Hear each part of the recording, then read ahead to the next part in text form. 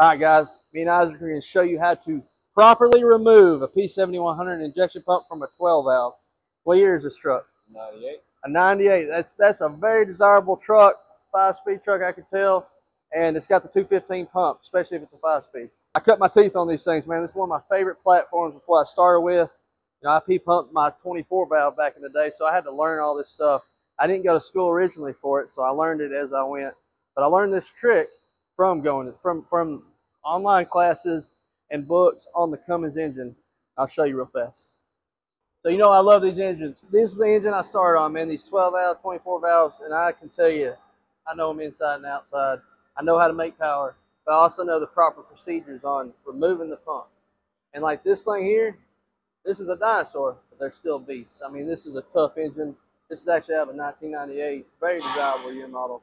We're going to show everybody how to set them, pin time them, and remove the pump without letting it slip timing. And the thing that's funny with these is it doesn't have a keyway on the gear, so it's actually a press fit. So the tighter the nut, that's what holds the timing. When we make big power, we'll keyway the gear and put an adjustable gear on it. So on this one here, tell me what you've done. All right, so I've set the motor at TDC using the timing marks on the crank and cam gear. But what I tell you got to do first. Break the nut loose on the thing before you set the pin. Yep, you got to break the nut loose, get it loose, so that whenever you are trying to, you're not going to break your tabs. That's what I tell people. When you hold the engine with that, you try to break the nut loose, it's going to break that timing pin out inside the engine. So that's how you properly do it. You break it loose first. It's not going to slip timing yet. We'll put it back at TDC, pin that, push this pin back in, make sure it's locked in. Then we're going to break this loose. Basically, you lock the timing pin in, and you retard the engine back. However many degrees you want to advance the timing. It's easier to do that to try to advance the pump itself. So we're going to see if this pump's ever been timed.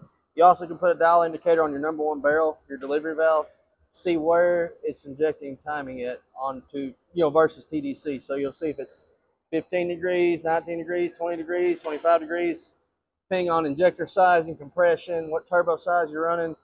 The higher the timing, the lazier the engine is on the bottom end, but the more power it makes on the top end. So you got to kind of find your happy medium with these old dinosaurs, especially, they don't have variable timing. You can't control timing. It's all mechanical and it's static. Pull this out, and look a little oil out just like that. That's nasty. You see this slot? Yep. What you do is you make sure it's lined up, you'll stick it in there, and on the outside of that, let me get it better. You see right there, you see that key?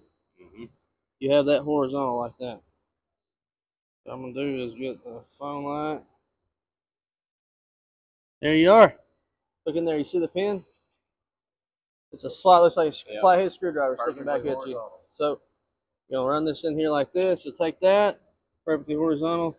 You can always line this like that. You're going to find it like that. So you might have to bump the engine in. We're just a touch retarded on the timing.